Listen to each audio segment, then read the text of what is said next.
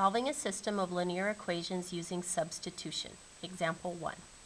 So our instructions here say use substitution to solve the system. So if we take a look at this first equation here, y equals 2x minus 8, what it's telling us is that the expression y and the expression 2x minus 8 are equal to each other, or they're interchangeable.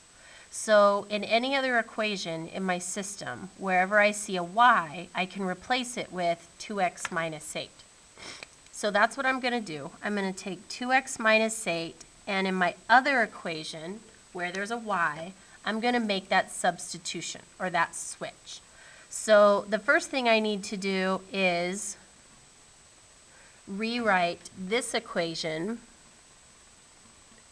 as 5x plus 2, and then I'm going to put parentheses, a big space, because instead of that y, I need to put in that entire expression, 2x minus 8, and then I have equals 29, okay?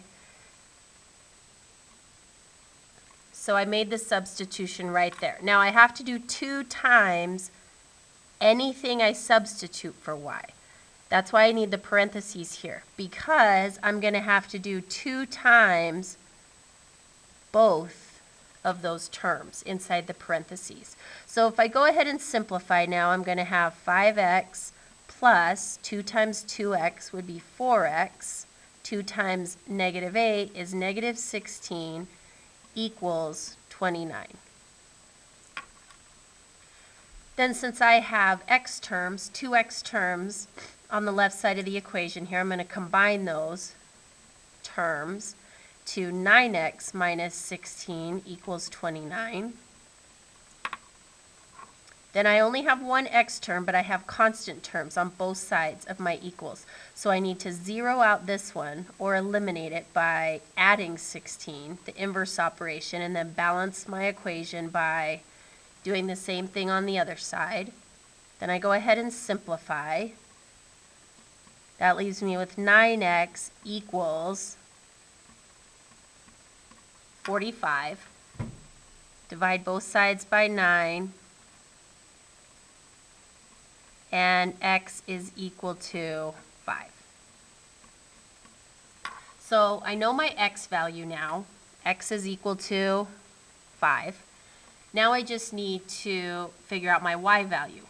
Well, that's easy, because up here it says y is equal to 2x minus 8, and I already know what x is. I just figured that out. So to get my y value, I'm going to take this number, the 5 now, and replace the x. So y equals 2 times 5